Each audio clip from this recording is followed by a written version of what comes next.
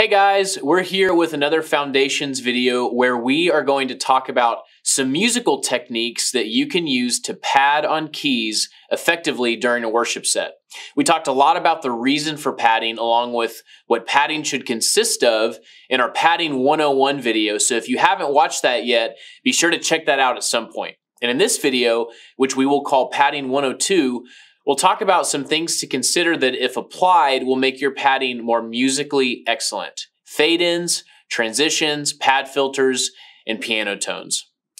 One of the most overlooked aspects of padding is how fast or slow it becomes audible in a mix, or the fade-in.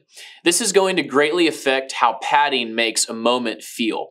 We don't want our pads to just appear at their full volume all of a sudden, like this. But we want to fade them in, especially to start a set. And the sweet spot would be for people to not even notice the fade, but realize that at some point pads were brought in and they didn't even notice it.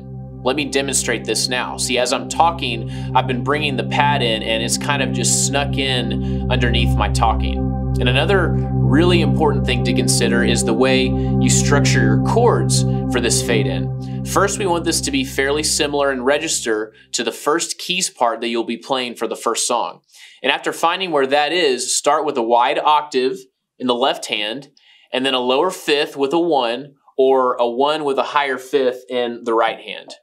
These perfect shapes provide a great starting point for the pad and provide focus for the song. And we can bring in some other intervals to add some feel and emotion on top.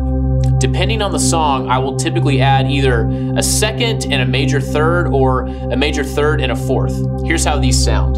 Right now I have just the octave in the left hand, and then I have a 1 and a 5 in my right hand. So I'll start this fade over with a couple more intervals baked in. Here's a second and a major third. And notice how different this one sounds.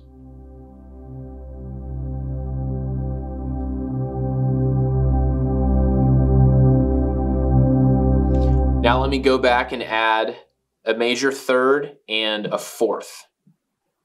Here's how this would sound.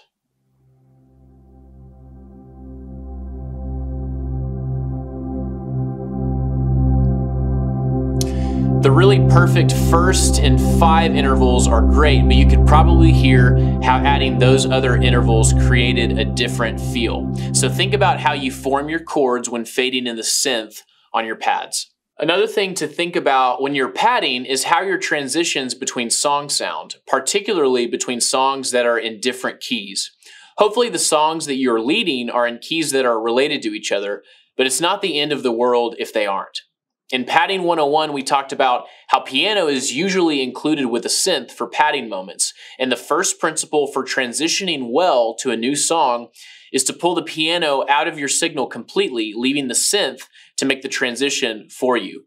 We don't want to hear an isolated block chord on piano ring out during a count-in.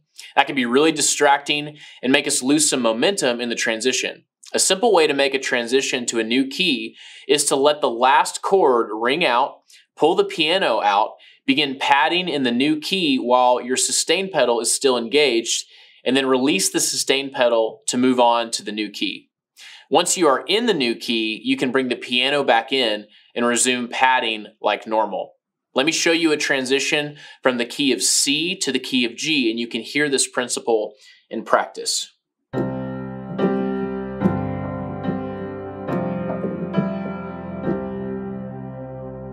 So I have the pad in C ringing out. I'm going to pull my piano out. And I have the key of G. I'm going to bring the piano back in.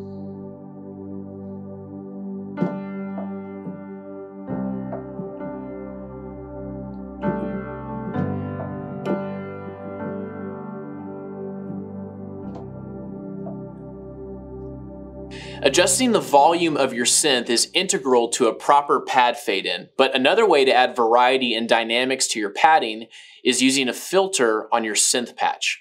A low-pass filter or high cut will remove all of the audio above the frequency which you set your filter at. And you can use this to progressively add more energy to your padding without even touching the volume on the synth. Now, most keyboards will have filters with a slope of 24 dB per octave, which will give you a really warm pad sound without much of the high mids left over. But some will have a 12 dB per octave option as well, which will make the filtering much more subtle. Let me show you what padding would sound like with some periodic adjustments made to the synth with the 12 dB per octave slope. Go ahead and fade this in.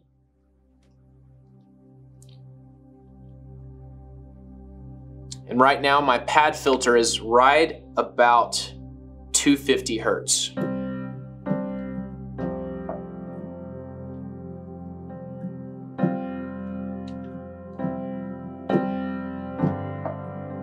Go ahead and increase it just a little bit.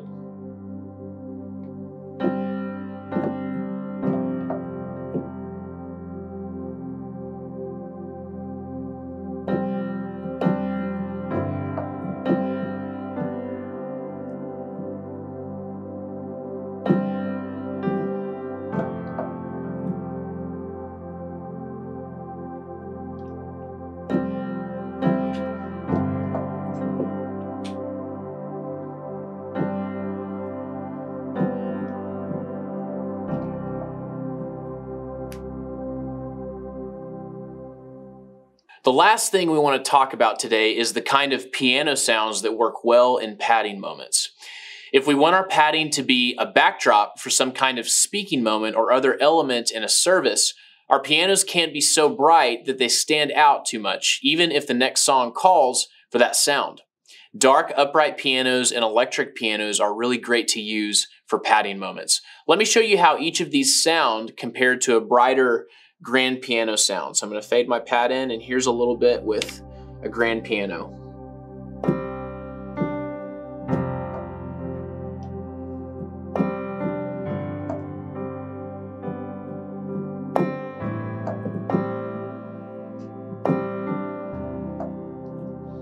Now here's the upright.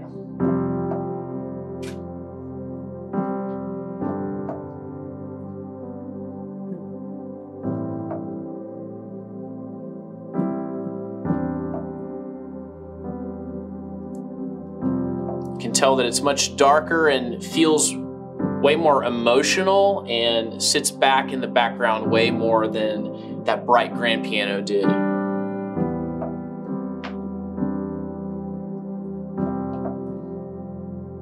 Now here's that electric piano.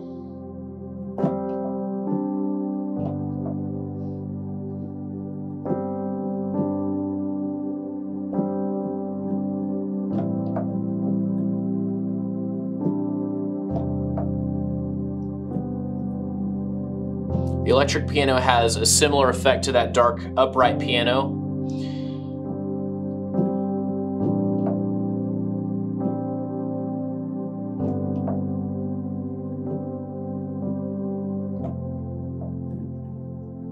We hope that this video has been helpful to you guys in providing some deeper musical techniques for you to use as you jump into padding in your worship sets. And if you have any questions about this content at all, please feel free to reach out to us at worship@grace-bible.org. And we'll see you next time.